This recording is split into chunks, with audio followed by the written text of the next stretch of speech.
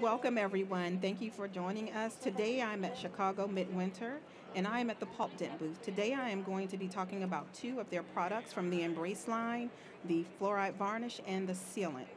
Before I get started with a hands-on demonstration, I want to talk to you about each of the products. So the first product is Pulp Dent's Embrace Varnish. This is a really good product. It is a 5% sodium fluoride varnish with CXP technology, and you're probably thinking, what does that mean? You probably think it's chlorhexidine, but it's not, okay? So this is a xylitol coated product, meaning, what do I mean by that?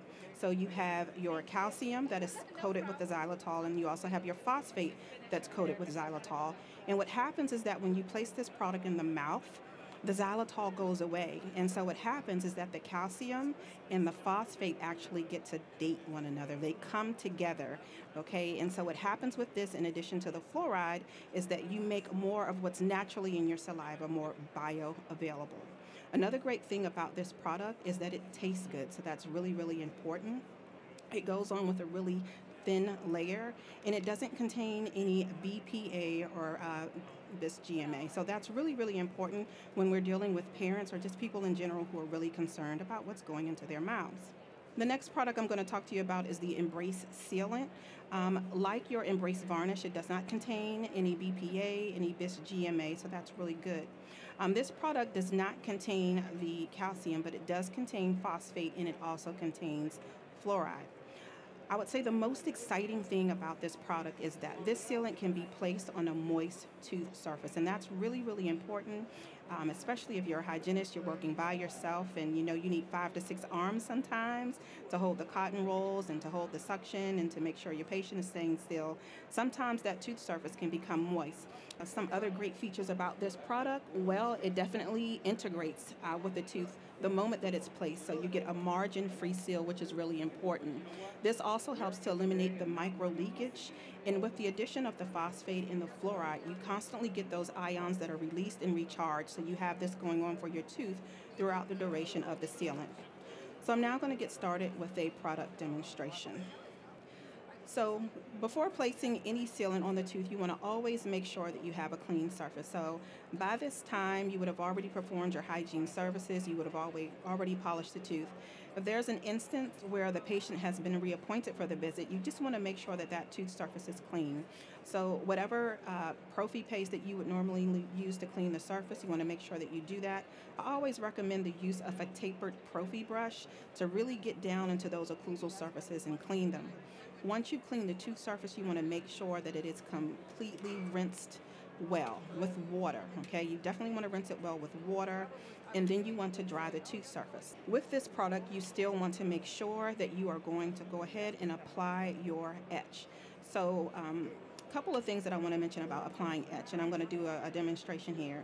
When I first learned how to place sealants, and that's a really interesting story for another day, I wasn't taught the appropriate way to apply the etch. So this is what I would do when I would apply the etch.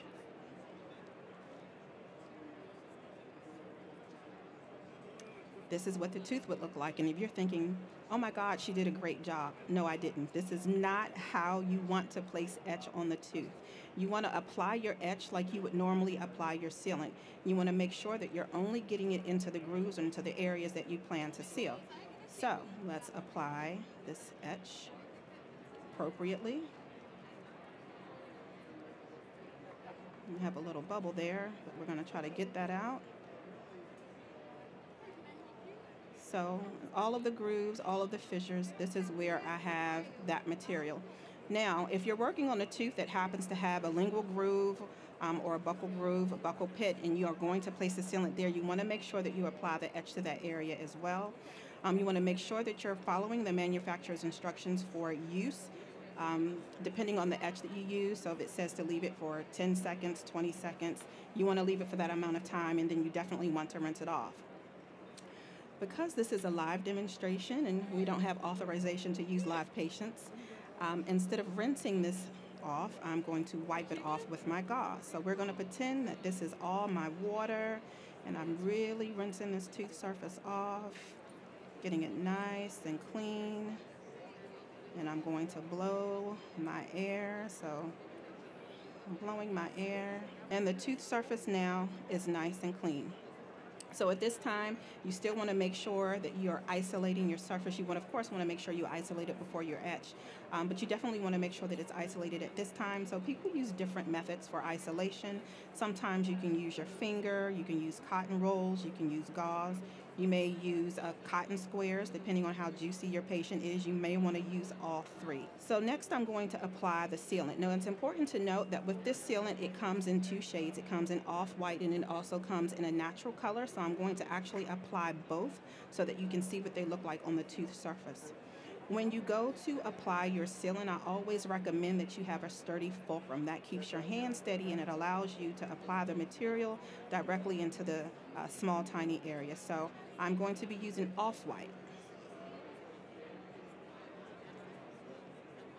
Now, before I proceed, what I want to do is that I want to make sure that I extract a little.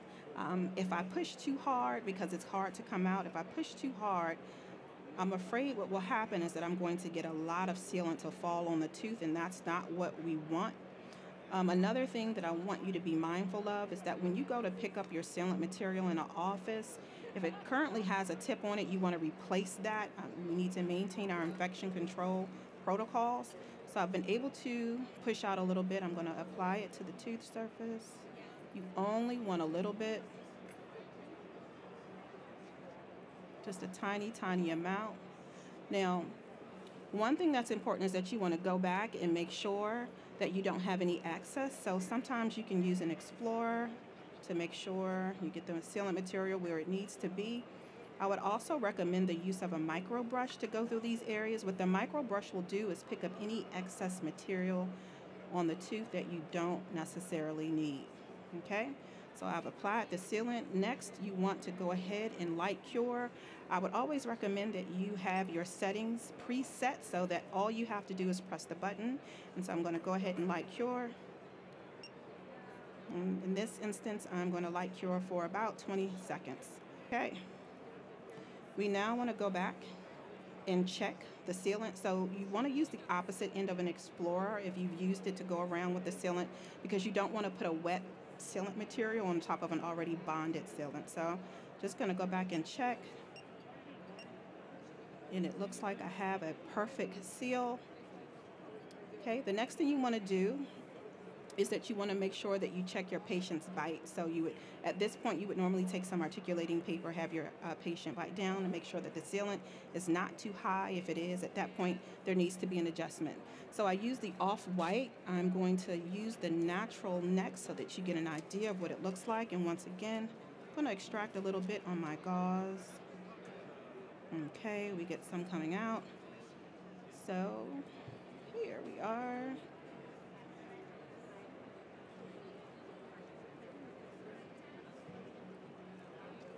Okay, I'm going to take my explorer once more, make sure I'm able to get the sealant and all of the tiny cracks, grooves, fissures. Again, at this point, if you had like a lingual groove or buccal groove or buccal pit, you want to make sure you're getting some of the material in there as well. Okay, we're going to light cure again. Here we go. We're going to start. Okay. So again, we're going to do this for about 20 seconds. While we're waiting for this to cure, I just do want to add, you want to make sure that you have everything that you need before you get started. You want to have it lined up neatly, easily accessible, so you don't have to twist and bend. We still have to be mindful of our ergonomics.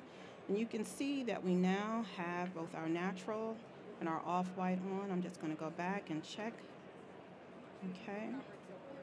And I'm not quite sure if you can see the difference between the white and the natural. The natural definitely blends well with the tooth, but the white, and this is a typodont, so, but you can still see the white a little bit. Some people prefer colored sealants just because they want to see their work. Okay, anytime you apply a sealant at each subsequent visit, you want to make sure that you check the margins of that sealant. You want to make sure that they're still intact. But again, one of the benefits of using the Embrace sealant line is that it definitely integrates with the tooth, so you have that tight, perfect seal, so you can avoid any of that micro leakage.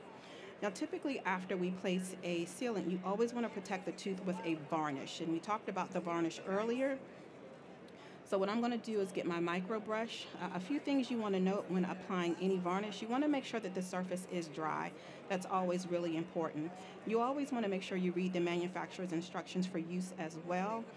Many of the sealant materials, they migrate well and they have great flowability, so you no longer have to place varnish on the lingual surface of your teeth.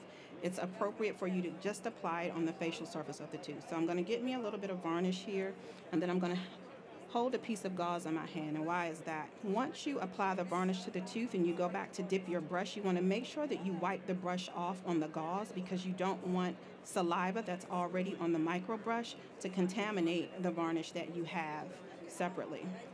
So I'm going to get me some varnish. I'm going to coat my brush. Okay.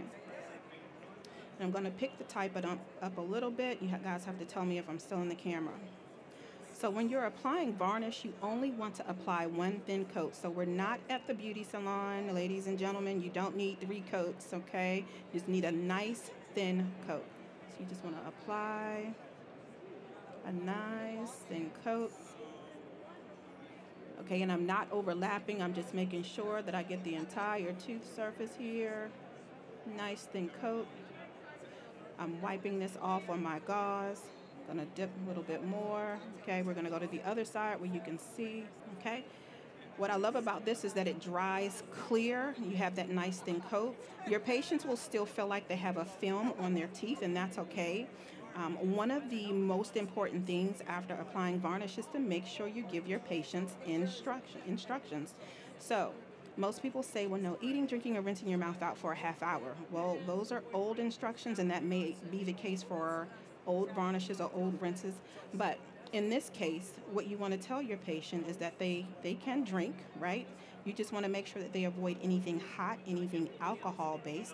They want to avoid any foods that are crunchy, sticky, or chewy, typically for the next 4 hours. If you can, you want to make sure that your patients do not brush that night. The longer they're able to leave the varnish on the tooth, the better. But if not, it's okay. So another great thing about the Embrace Varnish line is that it does release a lot of fluoride, up to 10 times more than some of the leading brands. So you're going to get a good initial burst of fluoride, okay? But you at least want to make sure that it stays intact for those first 4 hours.